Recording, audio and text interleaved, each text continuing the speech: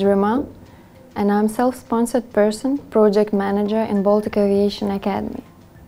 With the rapid aviation industry expansion, every career needs an adequate research and planning. Once the commercial pilot license is in hand, and instrument rating, multi-engine and MCC courses are in the past, there comes a time for type rating training. We have already talked a lot about the ways of how to choose your type rating training program, or what you should look for in the training center. But this time, we want to give you an idea of what it's like to actually go through the type rating training in a foreign country, visually. Walk out of the airport, say hi and shake hands. Time for the new experience in the new country, and most importantly, your type rating training. Driver is waiting for you personally. And now it is time to check out the hotel that will be your home for the upcoming month. Convenience and 100% concentration on studies is something that every training center provides.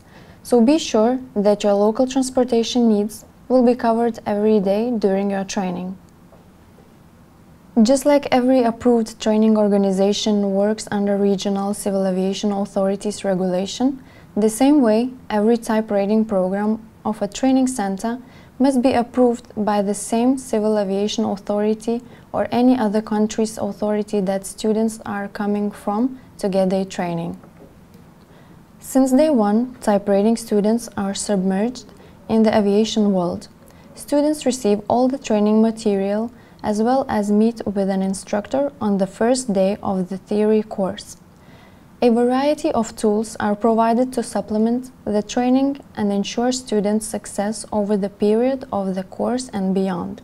CBT logins are included as a part of the training material because it encourages and ensures that students spend time to study individually and are able to check their progress by taking intermediate tests. Instructor is always rated as one of the most important parts of the training and overall experience at the Aviation Academy. His knowledge, experience, teaching abilities, professionalism, and dedication is what students are looking for the most. Modern Training Academy will always provide modern instructors who are actively flying and face real on-the-job situations every day. Instructor is teaching and staying alongside the students throughout the course to teach the material, give an in-depth explanation of the difficult and highly important subjects. Progress tests help instructor to determine the areas where students might be lacking the knowledge and therefore helps everyone to even out the understanding of the material. And of course, the final test is given to make sure that student has successfully acquired the knowledge to proceed with the practical training part. The second part of the fast-paced type rating training course is familiarization with the aircraft cockpit setup and procedures. It can be done through the aircraft mock-up or fixed-base simulator training. This part of the training is required to get ready for the simulator sessions. Students train in front of the cockpit model to get used to the aircraft control panel, button locations, and memory item combinations. Fixed-base simulator training is usually perceived as higher value training because of the opportunity to familiarize with the full flight simulator and have a better understanding of the cockpit. Theory and preparation for the full flight simulator sessions takes about 100 to 120 hours. And that is when the fun part in the full flight simulator begins, where students can put all the theoretical knowledge into practice.